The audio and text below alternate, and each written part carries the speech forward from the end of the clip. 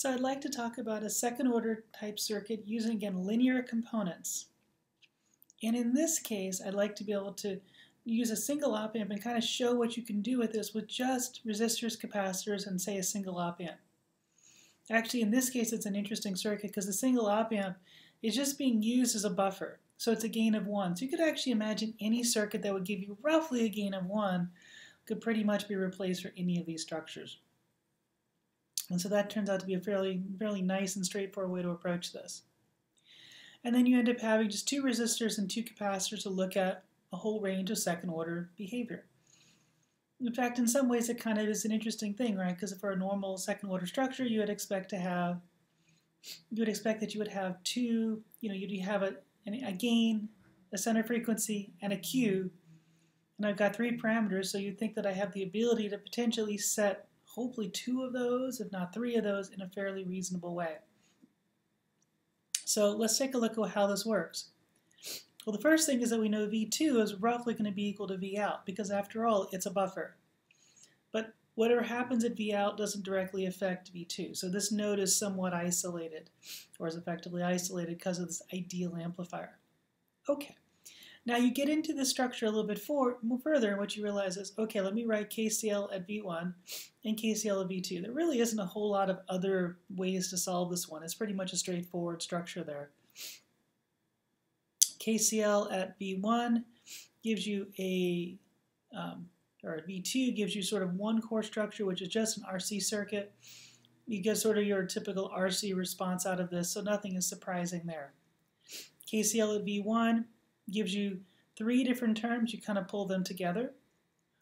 Now, realizing they have the same R allows you to sort of multiply all sides by R, which then gives you SC1 and R, which then sort of says, hey, that's probably one of the time constants, and I'm going to use R times C2 as a second time constant. So now I've got kind of 2 time constants to play with. Well, that actually gives me fairly reasonable structures to work with in terms of these 2 equations. Now I just need to simply linearly combine them, and I get a pretty reasonable transfer function at the end, which is 1 over a combination of 2 taus, which is not an uncommon thing to see, 2 times 2 tau 2 plus 1. Now the gain of this turns out to be 1, and that's pretty much how the circuit would work. Now by changing these 2 R's to be different, that might change the gain, but let's go with the fact we have a gain of 1, and that works. But I still can actually look at the tau and the Q for this circuit. And actually the expressions turn out to be fairly straightforward. The tau turns out to be proportional to R and the sort of geometric mean of C1 and C2. And interestingly enough, then Q turns out to be 1/2 of C1 over C2.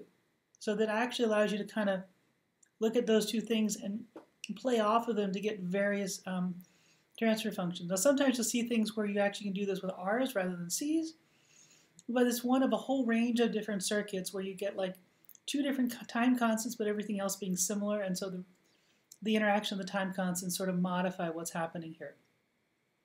And so for the parameters given up here, you actually can get your tau 1 and tau 2.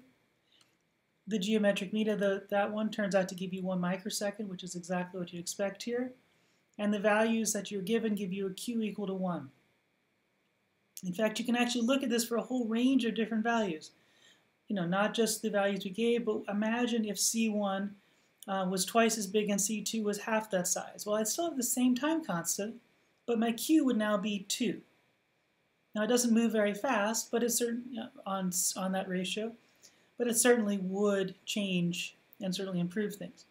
Increasing R linearly increases tau, but keeps the Q the same.